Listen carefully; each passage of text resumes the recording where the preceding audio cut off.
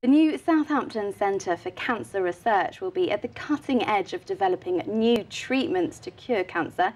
It's being built by the University of Southampton and is expected to open in 2017.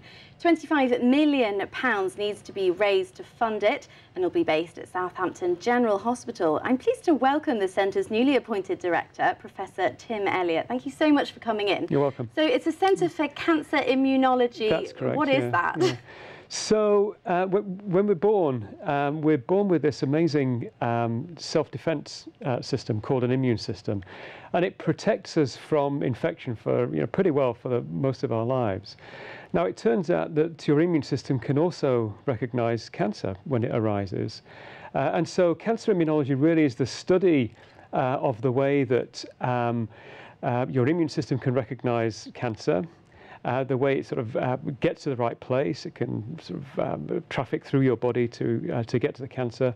And importantly, it also studies the way in which tumours can switch off your immune system if it is provoked. And that's what we're going to start doing in Southampton.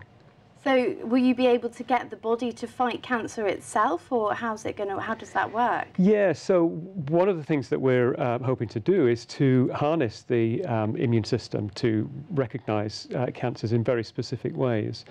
And almost make a tumour look to your immune system as if it were an infection, a foreign body, to really supercharge your immune system to focus it on a cancer. Because at the moment that doesn't happen then. What happens with our immune system and cancers? Do they sort of go undetected, or what happens? Well, that's a really interesting question. It turns out that they can be detected.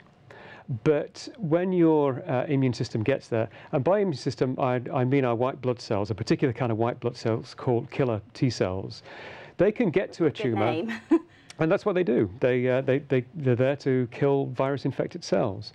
But they can also make their way to tumours.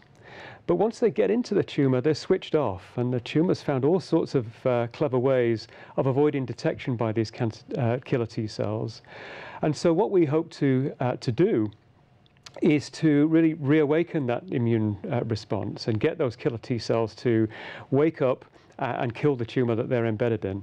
Well, it sounds like really cutting-edge science. Are there going to be patients involved at this centre? Absolutely, yes. Yeah. So the Southampton Centre for Cancer Immunology will bring together discovery scientists like myself with clinicians and a clinical trials unit. So this is a group of people who design and speed up the process of taking discoveries from the laboratory into clinic. So yeah, very much one of the major objectives of the centre will be to deliver new therapies really quickly into patient populations for the first time. Because I mean, there's kind of two sides to that coin, isn't there? Some people would say that it takes a very long time from someone discovering a treatment for it to be kind of approved and go through the whole system so that then patients can get it. And other people will say, well, that's a good thing because it means that patients aren't exposed to something unsafe. Are there going to be any risks for people? Well, the good thing about immunotherapy, which is the kind of therapy that we're interested in, all that means is that harnessing the immune system to fight cancer, is that actually the toxic side effects are much less than conventional therapies. So these are not poisonous chemicals like chemotherapeutic drugs. This is really your own defense that we're just targeting in a slightly different way. So actually the side effects are much lower, and the benefits promise to be much greater. Well, it sounds really exciting. Are there other centres like this around the world, or are you one of the first? In the UK, we'll be the first dedicated cancer immunology centre. There are lots of other places in the UK that are interested in immunotherapy, but we're the first one to gather all those specialties together. We're going right the way from discovery science, where we generate new knowledge about how our immune system recognises cancer, right the way through to putting those discoveries into clinic. And so you're going to be the director, or you are the director of the new centre. What's your job going to be? Well, my job will be, first of all, to get a building up and running. So we're building a new institute, 4,000 square metres of fantastic new laboratory space. And my first job will be to make sure that's built, it's delivered in spring 2017, and that we bring all the right people into it and that they're interconnected properly.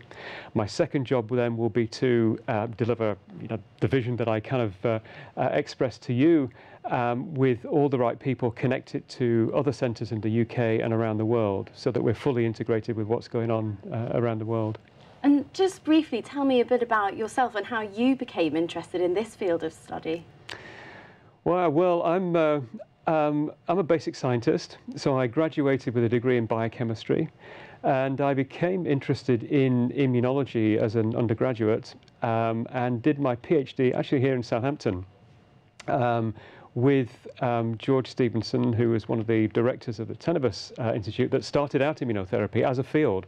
This was in the early 1980s.